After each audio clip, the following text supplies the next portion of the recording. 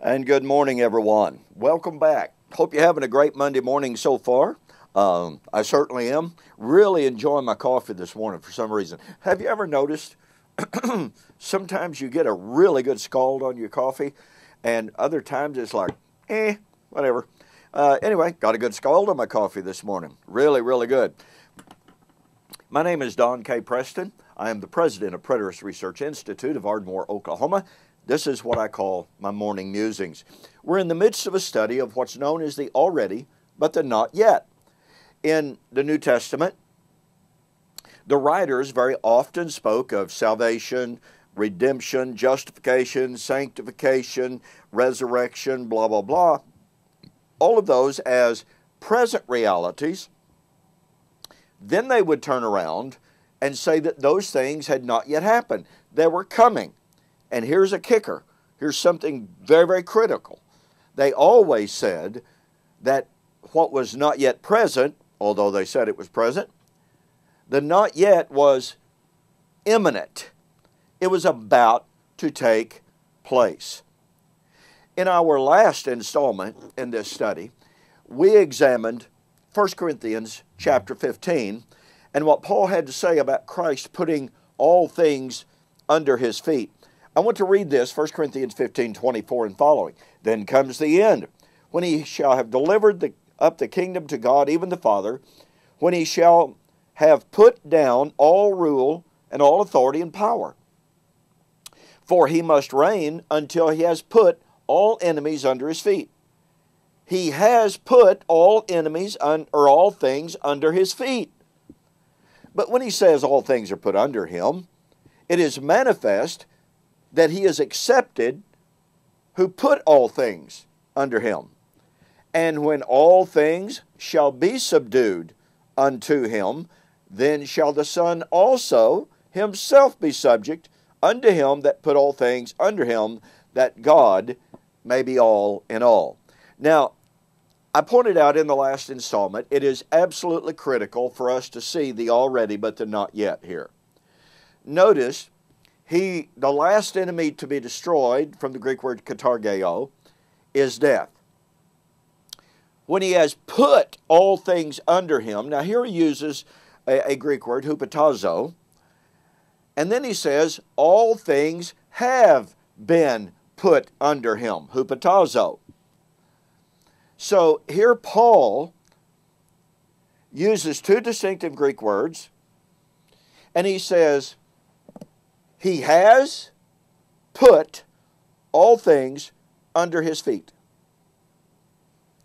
And then he says, but he will put all things under his feet. And he uses an interchange between katargeo, which means one of two things, either abolish, take out of existence, or to nullify the power, nullify the strength, to bring to nothing. Not take out of existence, but to bring to nothing. Those are the two basic definitions of katargeo. Well, he's using katargeo and hupotazo interchangeably. But the critical point here, obviously, is to see that he says he has put all things under him. Now, folks, I don't care what our concept of subjection is. I don't care what our concept, for instance, of kingdom and resurrection or death is. Paul said Christ had already subjected everything except the Father and death. In a public debate one time, my opponent said, well, I still see sin. Well, Paul said everything had been subjected to Christ. So if we're going to appeal to our visible eyes, we're going to deny what Paul said.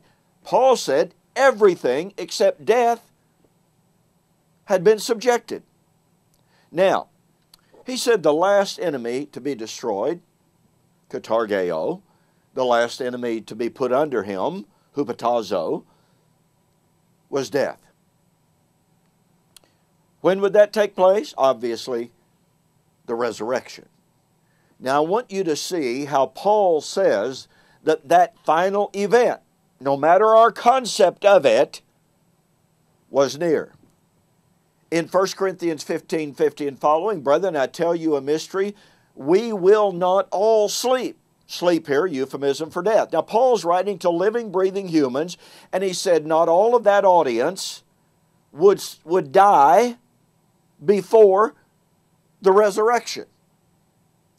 Secondly, notice Paul says in verse 54 and following, when the mortal has put on immortality, when the corruptible has put on incorruptibility, then will be brought to pass the saying, death is swallowed up in victory. O grave, where is your victory?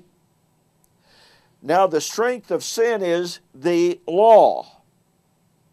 I want you to follow me very, very quickly here.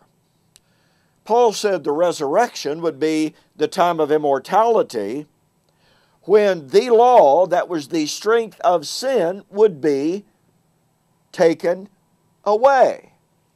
So of the resurrection, when death would be taken away, resurrection, when the law, that was the strength of sin, would be taken away. Now let me ask you a question. What was the law that was the strength of sin? In numerous public debates, I have asked my opponents, what is the law that was the strength of the sin in 1 Corinthians 15? In all but one or two debates, my opponent has said, law of Moses. Well, you know what? That's absolutely correct. Only one law is ever described as the strength of sin. Paul said, I had not known sin except the law said, thou shalt not covet. And the law, which was actually intended for good for me, became death to me. Oops. The law was the strength of sin and death. The resurrection would be when the law, that was the strength of sin, was removed. The law, that was the strength of sin, was Torah, the law of Moses. Therefore, the resurrection, when the last enemy to be destroyed would be put under, or that was death, would be katargeod, would be when Torah was removed. You catch that? The resurrection would be when the law that was the strength of sin was removed. The law that was the strength of sin was Torah. Therefore, the resurrection would be when Torah was taken away. Paul said in Hebrews chapter 8, verse 13, that Torah, not the administration of Torah, as some have so desperately argued. Paul said the law of Moses, Torah, was ready on the point of vanishing away. You see the power of that? So we not only have the indisputable fact of the already, of all things being put under Christ, we have the statement of imminence of that occurrence when the law, which was the strength of sin, would be removed. And Paul said the law, which was the strength of sin, was on the point of passing away in Hebrews chapter 8.